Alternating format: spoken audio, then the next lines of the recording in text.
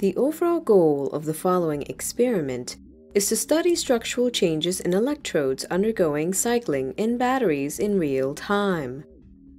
This is achieved by assembling test cells modified so that electrode processes can be studied in the beamline at a synchrotron radiation facility as the devices undergo charge and discharge.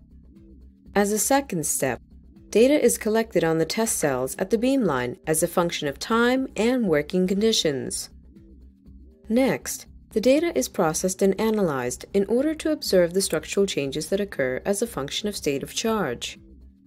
Results are obtained that provide insight into the functioning of the electrodes, including phase changes and degradation processes, based on refinement of diffraction data and interpretation.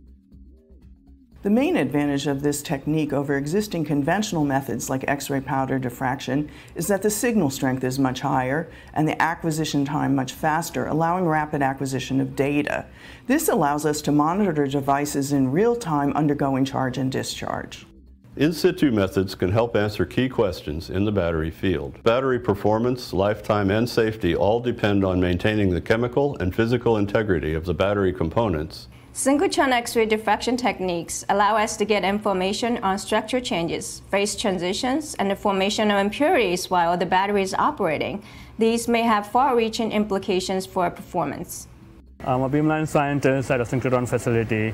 I collaborate with battery scientists on designing and setting up experiments, help with collection of data, its analysis, and final interpretation of results.